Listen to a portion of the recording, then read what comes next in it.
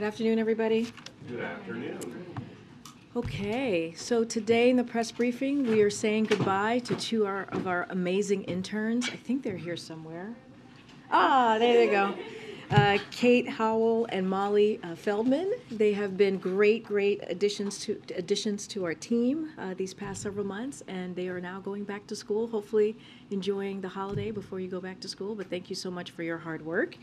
And today we have a familiar face with us to talk about how the President's winter preparedness plan on COVID-19 increases as COVID-19 increases as the holiday as we head into the holidays. And so Dr. Jha is here to talk about this plan and take some questions as well.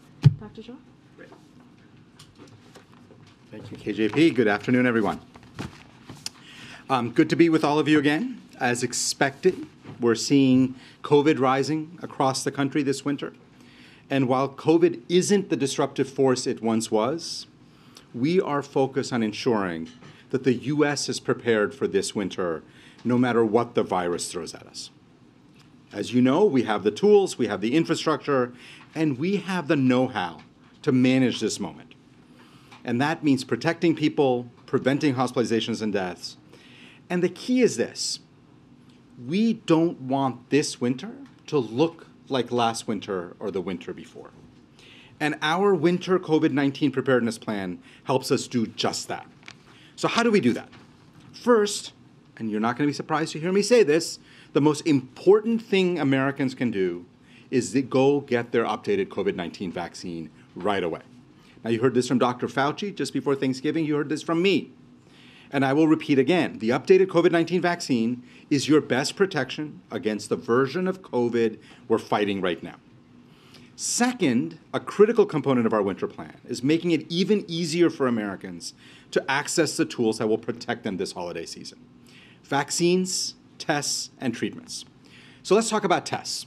Today, we're opening up covidtest.gov for a limited time this winter to give Americans another easy option to access testing when there's a greater need, as there is right now. Starting today, each U.S. household can order up to 4 at-home tests free from covidtest.gov, with tests starting to ship as early as next week, the week of December 19th. And as we've said for months, we're operating in a resource-constrained environment in the absence of additional congressional funding for the nation's COVID response. And that means we've had to make some tough choices. Like in the summer, we were forced to suspend the covidtest.gov program so we could preserve our tests. Why did we want to preserve our tests? Because we knew there would be a moment later in the year when COVID cases would rise again. So we preserved the tests so we could have them on hand for exactly this moment. And if we don't get more funding, we won't be able to send more tests out to the American people. Next, we're standing ready to support states and communities with medical personnel, supplies, and other resources, as the President has been committed to doing since the first day he took office. Today, Secretary Becerra is sending out a letter to all governors underscoring that our partnership with state and local leaders has been essential to fighting this virus. But the Secretary also made clear we need them to step up right now to get ahead of this increase in COVID that we are seeing across the country. And he outlined all of the federal supports available to set up more vaccination sites, more pop-up clinics to get more shots in arms, to expand test-to-treatment programs, including new test-to-treat programs, sites that the federal government can help with, to make key supplies like at-home tests widely available, and things that the federal government can do to support hospitals and health systems as needs arise. Because the bottom line is this: we're all in this together. Fourth, we are accelerating our efforts to protect the highest risk Americans, building on the considerable steps we have taken. Now, I want to remind everybody that more than 90% of COVID deaths in the U.S. have occurred in people 50 years of age or older. And in recent months, we've seen COVID deaths really concentrated among those 65 and above. And while we've seen many older Americans step up and get the updated COVID vaccine, there's still too many older Americans who have not gotten their immunity updated, who have not gotten themselves protected. Under half of nursing home residents have gotten their updated COVID vaccine. So we are working very closely with leadership of nursing homes across America, and we have asked them to step up to do more. We've developed a winter playbook for nursing homes and long-term care facilities to help them take action, to make it easier to get vaccines on site in nursing homes, to make sure that treatments are available on site in nursing homes, to improve indoor air quality, another strategy that can make a really big difference. And we are reaching out to governors where nursing home vaccination rates are low to offer personalized support. Now, before taking your questions, let me close with this. We don't want this winter to look like last winter or the winter before. And it doesn't have to. What's different is that we have an updated vaccine that targets a version of the virus we're fighting. But we need people to get that vaccine. It's free and widely available.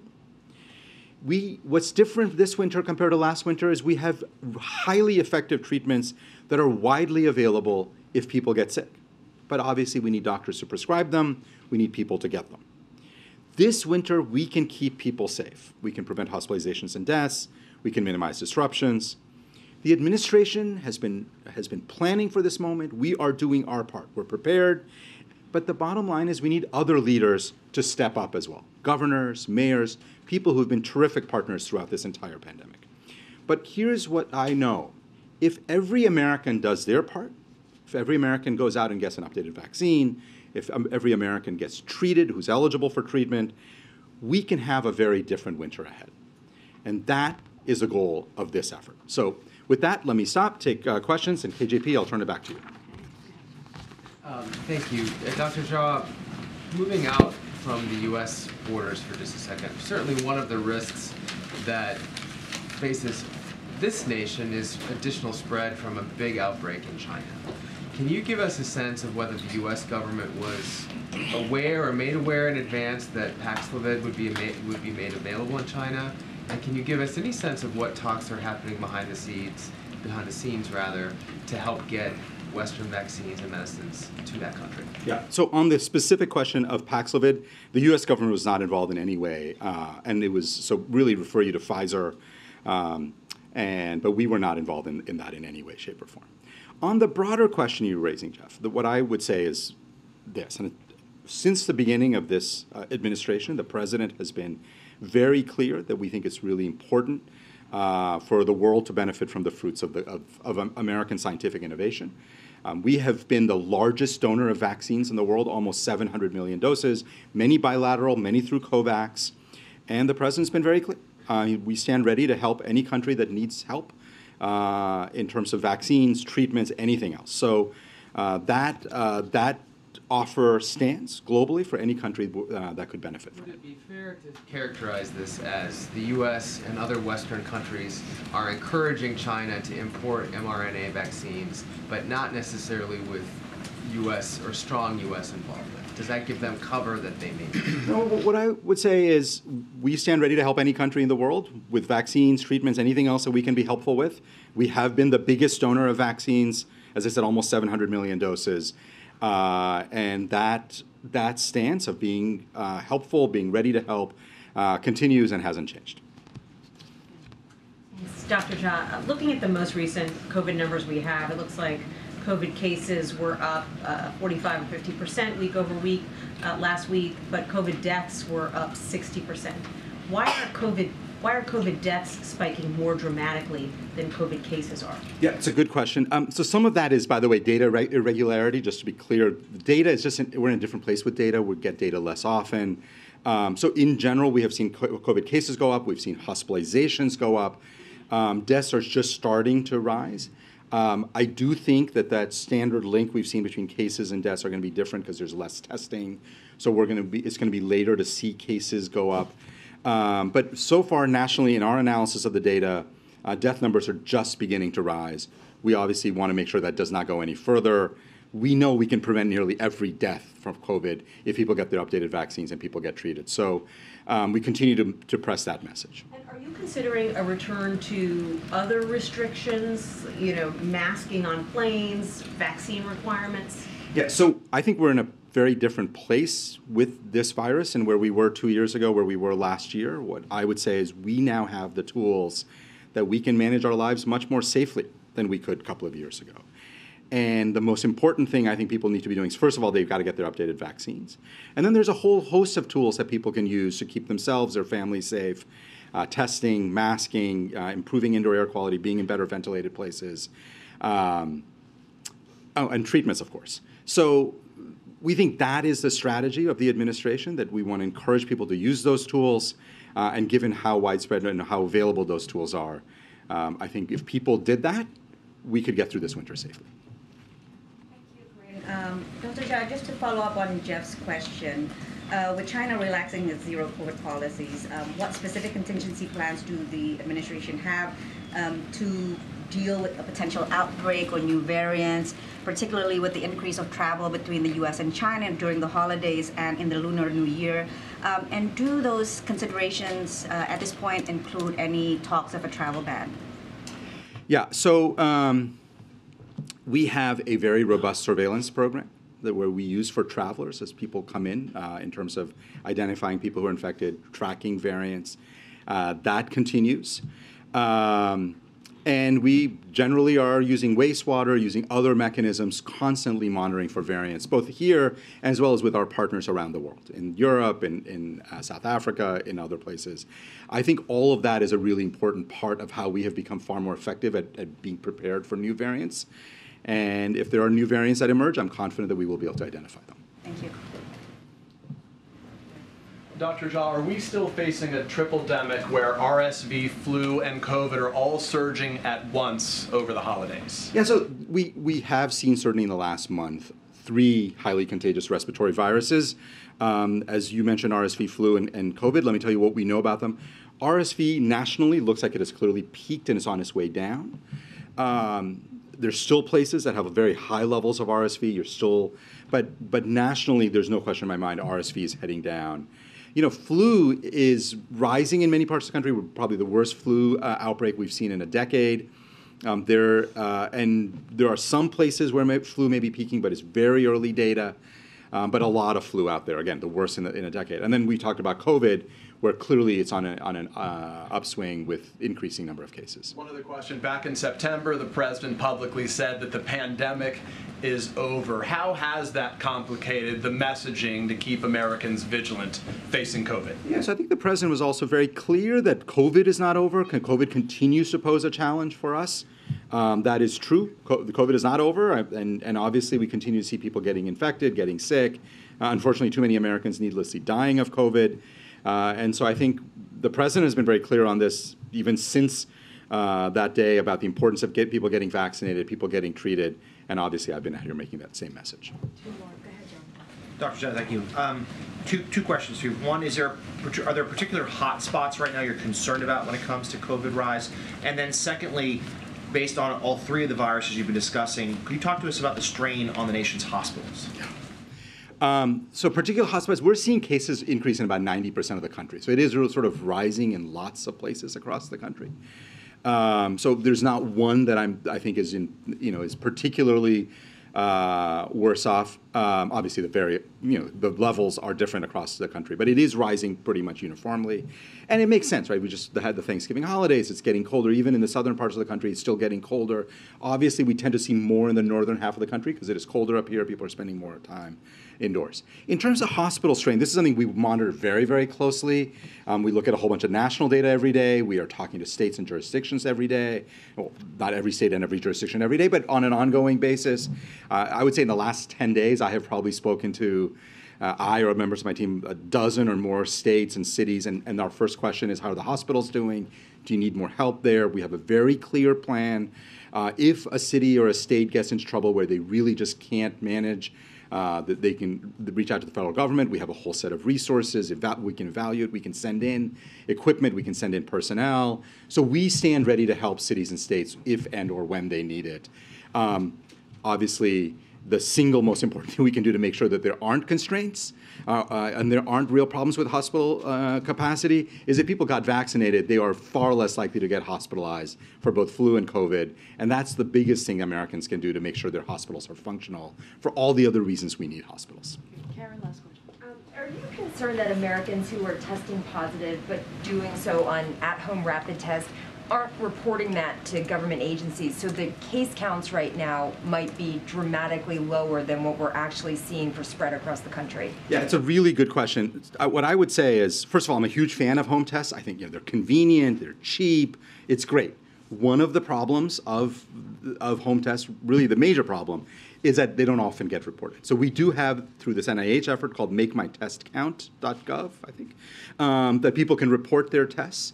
But we have other mechanisms we use to monitor infection levels. So for instance, wastewater gives us very good insights into how much infection there is in a community. So we have seen case numbers often be lower than what you might expect if people were doing more PCR tests or more public health tests. But we're tracking infections through other mechanisms. And obviously we're tracking infections and hospitalizations so that gives us a very good sense of the burden of disease as well. The last point I will make is when people test at home, if they test positive, the first thought every single American should have is, am I eligible for treatment? The truth is, we have fantastic treatments. Anybody over the age of 50, anybody with chronic disease should get evaluated. Personally, as a physician, I think it's very clear to me that anybody in their 60s or above should be treated. Like, there should be a good reason not to treat somebody. And they're rarely a good reason, meaning most people should be getting treated right now. That is a message we've been delivering to doctors and nurses. That's a message we've been delivering to the American people. If you get a positive test at home, stay away from others so you don't infect them, and get evaluated to get treated. Ken, on the funding that is being used to purchase the new tests for this new round for people to get them sent to their houses, were there cuts to other COVID programs in order to pay for those tests? Yeah, so let me talk about how we're able to do this. So we paused the program, at the end of the summer because we wanted to make sure that we still had supply for a winter potential increase of cases in the winter. Second is, while we, as I have mentioned from here before, while we took a lot of the resources we had for tests to purchase vaccines and treatments, we still had some resources left. We didn't deplete the whole supply, and so we had money in the American Rescue Plan to still be able to buy some more tests. That combination has allowed us to do this. It is on a limited basis. We're not going to be able to keep this open forever. Okay, thank you, Doc. AJP, thank you very much, and thanks, everybody. All right, happy holidays. Okay, just a couple of things at the top, and then we'll take some questions. So today is the final day of the U.S.-Africa Leaders Summit, a summit that has underscored the U.S. commitment to reinvigorating partnerships across the continent. President Biden, Vice President Harris, and other officials across the administration have had the opportunity to spend a lot of time with the leaders from across Africa over the last couple of days, including at last night's dinner here at the White House. Now, this afternoon, the president will address the summit one more time at this afternoon's discussion on food security and food system resilience. This week, President Biden and Vice President Harris have had the opportunity to announce new initiatives that will empower African institutions and citizens.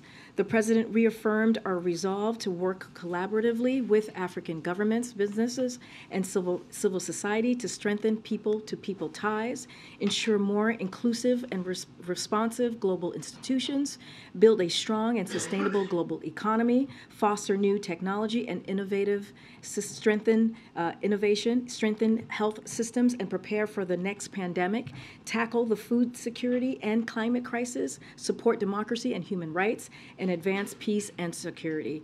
The Biden-Harris administration plans to commit at least $55 billion in Africa over the next 3 years, working closely with Congress, and more than $15 billion in private sector investment deals were announced at the U.S.-Africa Business Forum.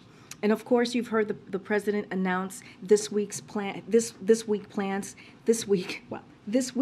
to plan to travel to Africa and to continue the work over the course of this summit and to strengthen our partnership across the continent. I also want to talk about something that affects millions of people across the country every day. And with the holiday season upon us, and in the light of the tragic news about Twitch this week, we think it's important that we shed light on the resources available to any American dealing with mental health challenges or emotional distress. Tomorrow, said the second gentleman, Douglas Emhoff, and leaders from Department of Health and Human Services will visit a local 988 call center and meet with crisis counselors who are providing mental health and suicide prevention support to people from all backgrounds and walks of life. The 988 Suicide and Prevention Lifeline provides free, confidential, 24/7 support to Americans across the country experiencing suicidal crisis or severe emotional distress. Anyone, anywhere in the country can call or text 988 or chat 988lifeline.org to reach a live trained counselor. And thanks to the President, our administration has invested $432 million in getting the 988 Suicide and Crisis Lifeline up and running in communities across the country, an 18-fold increase in investment from the previous administration.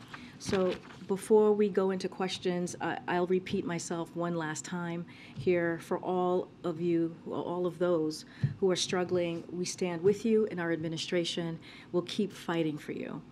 One last thing before we really take questions is I want to give you guys a little bit of the week ahead.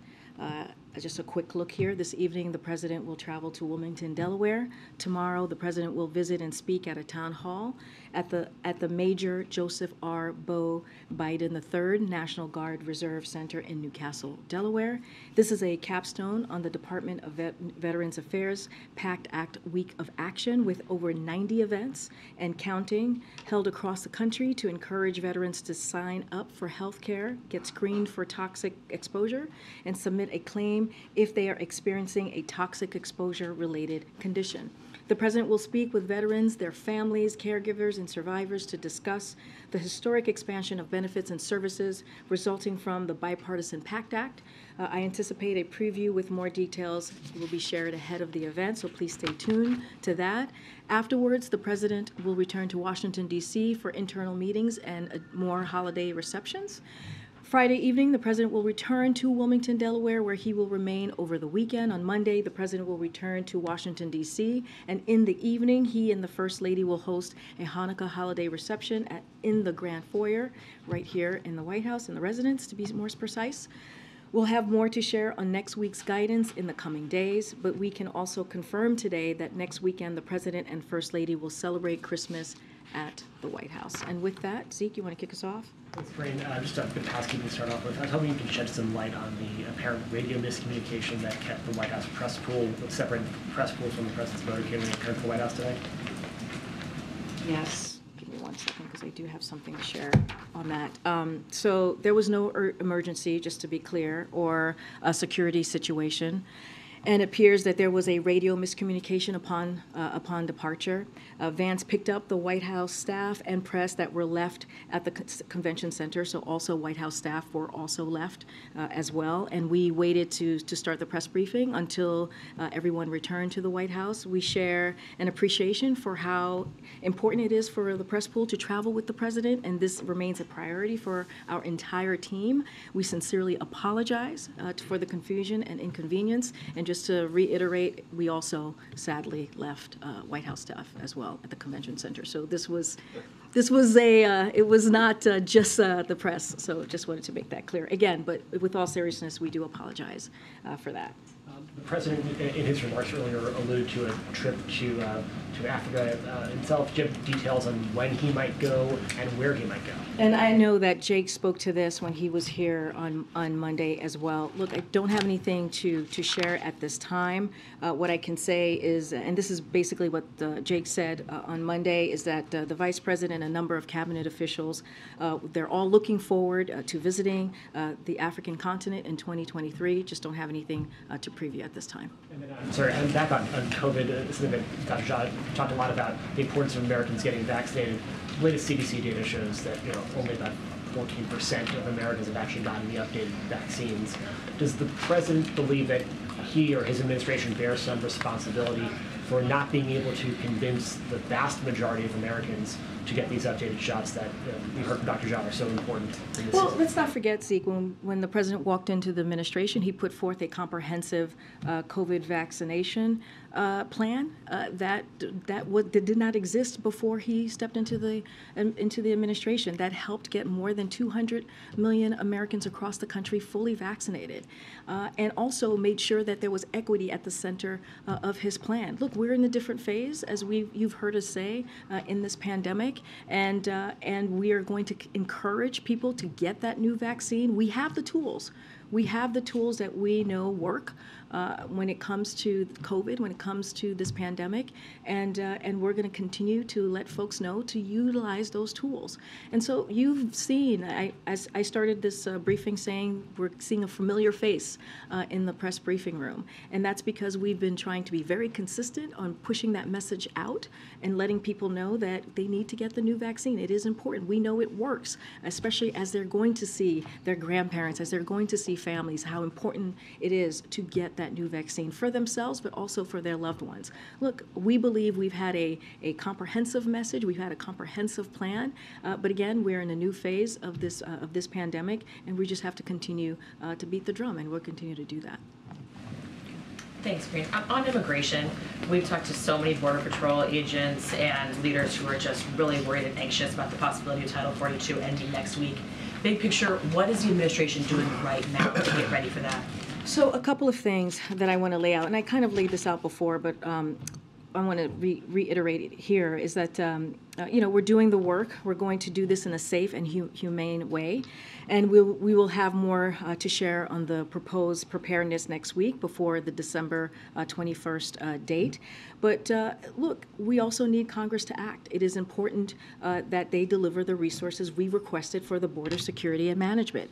They need to pass the comprehensive immigration reform that we have put forth. On day one, the president put forth a comprehensive reform plan that dealt with protecting for dreamers, cutting down the asylum buildup that we have been seeing, especially because of what the last administration did, and they completely gutted the system. And we know that this has been a multi-decade-long problem. We need to modernize the system, and this is something that the president has put forth, and we are looking for Congress to act. We are asking Congress to act.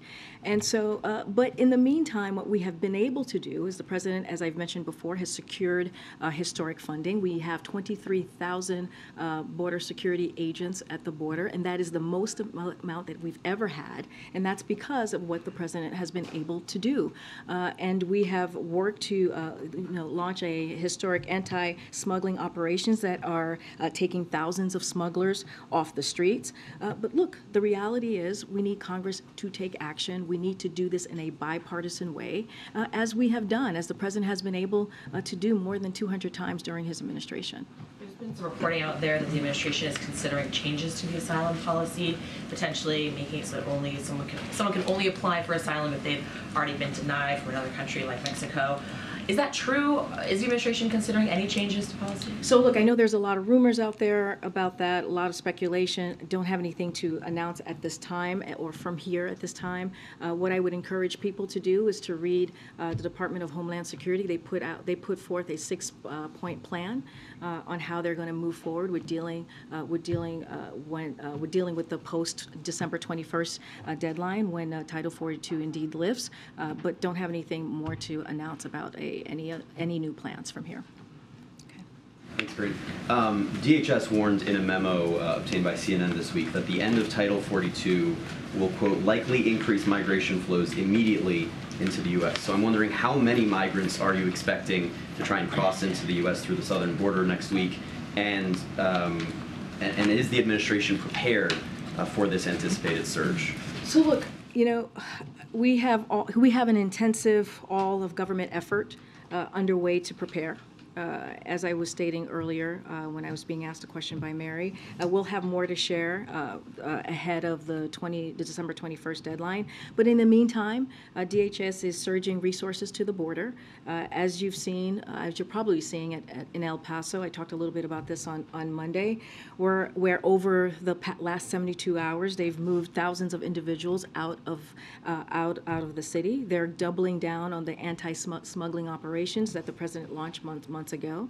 They're also working with our international partners to discourage disorderly mass movements across the border. Moving forward, expect us to continue leaning in on our successful strategies like these and like our parole program for Venezuela nationals, which has drastically reduced the number of Venezuelans attempting to enter unlawfully, and will continue to drive messaging in the region to counter disinformation from smugglers. So that's another thing that we have to keep an eye on, is how the misinformation that's going to be going out to smugglers in the next couple of days. And so we have to make sure we'll work together with all of you, our team will, to make sure that that doesn't happen, because that is one of the big issues that we're seeing when it comes to migrants trying to cross the border. Are you aware of this warning from DHS, and do you have an estimate of how many people you're expecting will try and cross the border when Title 42 Look, I goes away? don't have an estimate to share with you. What I can tell you is that the Department of Homeland Security has put out a 6-point plan. As you all know, my Secretary Mayorkas was at the border just recently to talk about this plan, put out a statement, and so we are focused. We are focused and we are prepared. We will have more to share in the next coming days on this piece. But again, we have done the work from this administration by securing record funding, and we are asking Congress to act. We are not asking for political stunts. We continue to see political stunts from many Republicans out there, and that's not how we're going to fix this issue. They want to secure the border. We've been doing that work on our own. And we're asking them to, hey, you know what? There's an immigration reform plan that the president put out on the first day. They should work with us and do this in a bipartisan way. And then in terms of the funding negotiations on Capitol Hill, we've seen this administration, this president at times play a more hands-on role, a more hands-off role in some negotiations, depending on the situation. What's the case with these negotiations? How involved has the president been? Which particular negotiations are you talking about? The spending bill. The omnibus bill, yes, more broadly.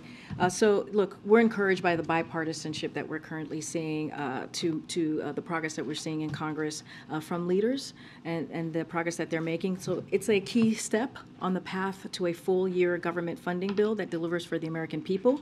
We're optimistic that members of both parties can build on this progress and produce a funding bill that can pass the House and Senate signed into law by the president. But to your question, though, look, the president has been very engaged. He's been talking to congressional members. He had the Big Four here not too long ago, and this was in the readout. This was the government funding was the main priority that they discussed. And we have our team here. We have Shalonda Young from OMB. I've mentioned this before, who's the director, who has been playing point on this, who knows how to work across the aisle and do things in a bipartisan way. And she is leading that effort, along with our Office of Leg Affairs, who have had multiple calls, multiple meetings in getting this done. Look, this was done in a bipartisan way last year, and we believe it can be done in a bipartisan way this year as well. Are you confident this one-week stopgap will pass? We have said, I said this earlier, if Congress needs a little bit more time to get this done, they should take that time, but we believe there's enough time to get the omnibus done. And so we are encouraged by what we're seeing in that progress, and we believe that it can get done in time. Did I just, okay. Thanks, Karine. The president mentioned in his statement yesterday about the Sandy Hook killings, the anniversary, again, his push for an assault weapons ban, and also talked about moral guilt in not having done more over the last 10 years. There's only a couple weeks left in the lame duck. Can you give us an update on just what the next steps are that he sees for this White House, for this administration, in getting that assault weapons ban passed? So look, we have been in close touch with Senate leadership on this. As you've just mentioned, this is a priority for this president. It has been for some time. He was a leader on this during his Senate days and also as vice president, and so he's going to continue to push for this. Whether this happens in the next couple of weeks or it happens in the next several months, he is going to really work hard to get this done. And he's talked about it at almost every moment that he can, every time that he had an opportunity to talk about the shootings that we have seen, how it's destroyed our communities, how it's destroyed families. He's going to continue to lift that up to the American people. Again, we're going to have those conversations with Senate leadership. We have been the last couple of days. Don't have a timeline for you. This is indeed a priority for this president and his administration.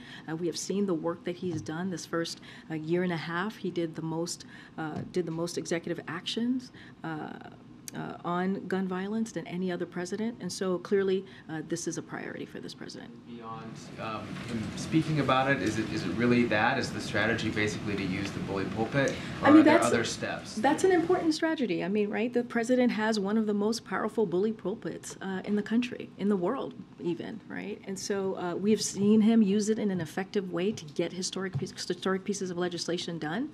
And so he's going to continue to do that. But we're also having conversations with Senate leadership. That will not stop or end when it comes to this issue. Okay. Thanks, Karine. Just before you came out, the president had authorized the release of documents related to John F. Kennedy's assassination. And since you've been at the podium, the National Archives has started posting those documents. Can you talk about that decision to release those and also address 70% of the documents are being released, 30% still are not? What is taking so long in the other 30%, given it's been 50 years? So look, as you know, this has been a commitment of this president, right? The president's actions have led to public release of over 14,000 records, including approximately 12,000 today, just to give everyone specifics here.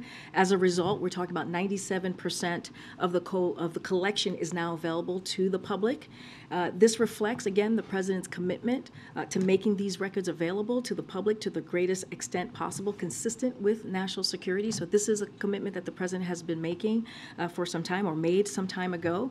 President Biden believes all information related to President Kennedy's assassination should be released to the greatest extent possible, consistent with, again, national security. That's why he directed the acting archivist to conduct a supplementary 6-month review of a subset of the remaining redacted records to ensure they are disclosed to the greatest extent possible. He also directed all remaining redacted information to be disclosed to the public when the basis for the continued restriction of that information no longer outweighs the public interest. So obviously there's a national security component here, but he is committed to getting that information out, and right now we're seeing more than 97% of the collection that's out there for folks to review. Thank you, Karine. I have 2 questions for you. Congressman Cohen and Wilson from the Helsinki Commission introduced a resolution urging President Biden to take steps to suspend or terminate Russia's rights and privileges at the UN Security Council. Does the president support this effort? What steps he can take? Is this goal achievable? Yes, we do support. We do support that effort. Can you say the question one more time? I just want to make sure. The resolution says that urges the president to take steps to suspend or terminate Russia's rights in the UN Security Council. UN Security Council, got it. So look, Russia's conduct in Ukraine is a violation of the UN charter and is an affront to the core mandate of the Security Council, and we see it as it is outrageous for a permanent member of the UN Security Council to be violating the charter and waging such a brutal war on Ukraine, including by trying to inflict such widespread human suffering and targeting critical infrastructure. So we successfully led a vote in the UN General Assembly to suspend Russia from the UN Human Rights Council, and we have worked to prevent Russia from taking leadership positions elsewhere in the UN system. So we've been very consistent on this. If there were a path to suspend Russia from the UN Security Council, we would pursue it immediately. Unfortunately, we don't see the UN rules changing, and so we are focused on continuing to take actions to isolate Russia, including in international organizations, and hold Russia accountable, including through sanctions and enforcement actions we announced today, as you saw. I have a follow-up on Patriots for Ukraine also. Since there was no announcement on this yet, I would like to ask if the president is even considering sending Patriots to Ukraine, and what's the White House's response to warnings coming from the Kremlin about possible consequences if the U.S. sends Patriots to Ukraine? So first, let me take your last question first. Look, the only provocative moves are being made by Russia, and Russia is the aggressor. aggressor here, and we should never forget that. We should never forget who actually started this war, and it was Russia. So that's point one. Point two, the United States is not now, nor has it been at war with Russia. This is responding to what we've heard from Russia this past 24 hours. We've been doing exactly what President Biden told President Putin we would do 1 year ago if Russia attacked Ukraine, providing security assistance to help Ukraine defend itself. That's what you have been seeing from this administration, from this White House. Finally, while I don't have any new security assistance packages to speak of today, as you all know, President Biden has been clear about this. The United States will continue to support Ukraine for as long as it takes, alongside our allies and partners, as the people of Ukraine defend their country, as they defend their freedom, as they defend their sovereignty, and we will continue to do that. Expect any announcement this week, as it was reported by the U.S. media? I just don't have anything to share with you at this time. Go ahead, JJ. I'm wondering if the White House has any reaction on two bills that moved through the U.S. Senate. One is on TikTok. The Senate voted to ban TikTok from all government-issued phones. Let's start with that one. Does the White House have feelings on that bill?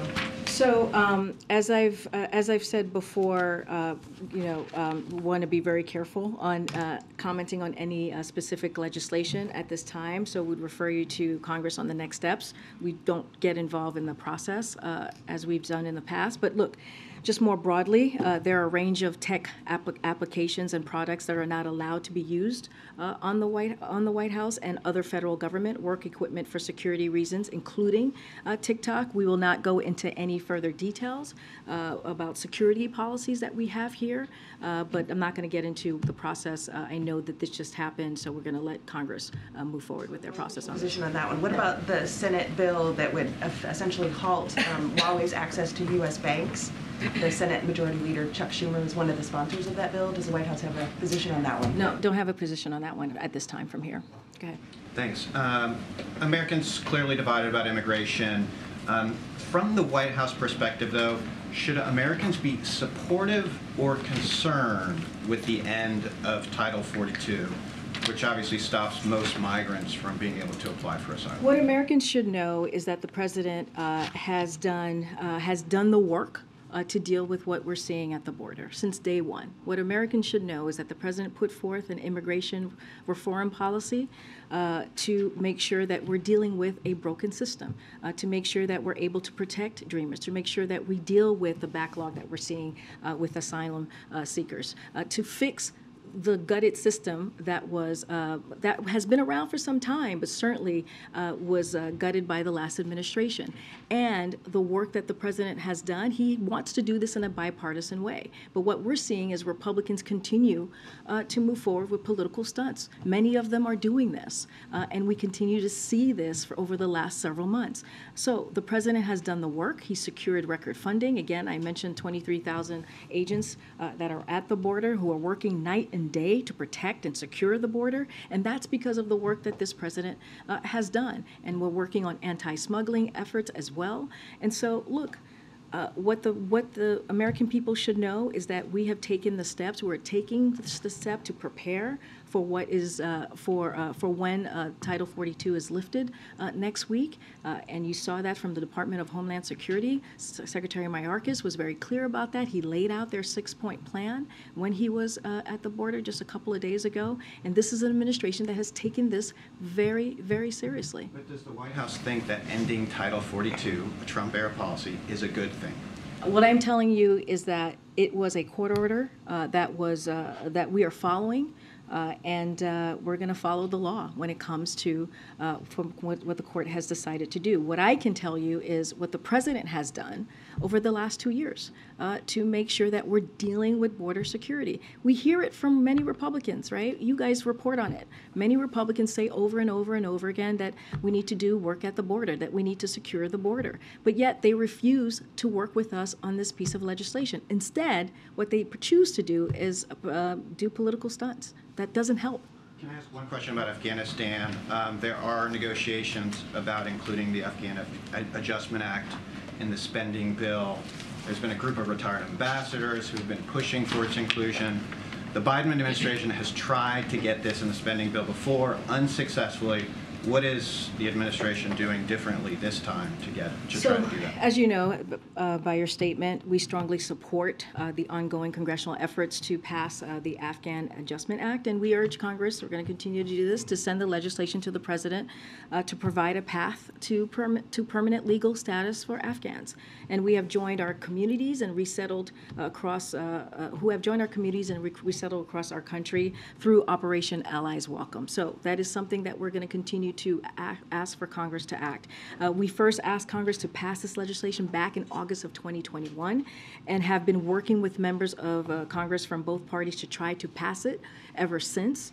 And we know that there is a bipartisan support for this bill and that negotiations in the Senate are ongoing. It's important to take care of our Afghan allies who took care of us during the 20 years of this of the years that U.S. was at war in Afghanistan. So we take this very seriously. We strongly support it. We're going to continue to have conversations with members of Congress and continue to urge them to get this done. Karine, who wants to gather a few minutes for the President's departure? You take one or two more? I'll take one or two more. I'll take one from the back that I haven't taken one. Go ahead. Thanks, Karine. Jake Sullivan was in here on Monday and said an engagement with Russian counterparts was planned for this week on the Paul Whelan case. Do you have any updates on that, or can say whether that happened? So, as you know, we want to be really mindful of any conversations that we have as we're talking about negotiations. So we're not going to, speak about that in public. I don't have anything to share, but so that you know, and we've said this before, and Jake has been very clear. The President has been very clear. We take this when Americans are wrongfully detained or held hostage. We take that very seriously, and we are going to do everything that we can to bring Paul Whelan home. That is a priority, but certainly we're not going to talk about steps or any conversations in public because we want to make sure that we get this done. And just one other question. Can you give us an update on Mayor Garcetti's nomination as ambassador to India? Does the President need to resubmit his name to the new Congress? Where are you guys at with that? So look, as you know, this is a priority and continues to be a priority for us. Mayor Garcetti is well qualified to serve in this vital role. The Senate Foreign Relations Committee, as you know, voted Mayor Garcetti out of committee unanimously after reviewing this matter thoroughly, and we're hopeful that full Senate will confirm him promptly, and so we're going to continue to support him. Okay, go ahead, Emily. Thanks, Karine. I have some follow-ups on Title 42. I know you said you guys are hopeful that the omnibus gets passed, but what kind of preparations are being done in case it doesn't and communities do get overwhelmed and need some resources? And also, does the administration fear that the end of Title 42 will lead to a spike in COVID cases in the country? So let me just talk a little bit about there's $3 billion for border funding. So a couple of things, again, if Republicans are serious about this, we put forth some $3 billion plan that we are asking for Congress to support. Here's what it would do. It would ensure that the men and women of the Department of Homeland Security have the resources they need to secure our border and build a safe, orderly, and humane immigration system. The funding will integrate surveillance towers, inspect technology, Border Patrol rotary wing aircraft and helicopter aircraft sensor upgrades, tactical maritime surveillance system, and also law enforcement radios, faster asylum claim processing, and so much more. So we believe it's incredibly important to get that done as well. But to your question about the winter surge, how Dr. Jha was talking about this from the podium, look, because of the president's work and what he's been able to do throughout his administration, the American people have tools. We know what works, and to protect themselves from COVID, and we continue to encourage them to use the tools as we always have. Now on Title 42, we are required by the court to lift Title 42, and we plan to comply with that order. And so, but Title 42 or not, every individual encountered at the border is screened and processed by Border Patrol agents before they are placed in removal proceedings. And like I've said a couple times already, Department of Homeland Security has been on top of this. We are prepared. We are ready to do this in a humane way and in a safe way. And so it is something that the President has been working on since day one of his administration. That's great. All right. Thanks, everybody. Thanks, everybody. Do you have time for one more, Karine? Gotta go. Thanks, everybody.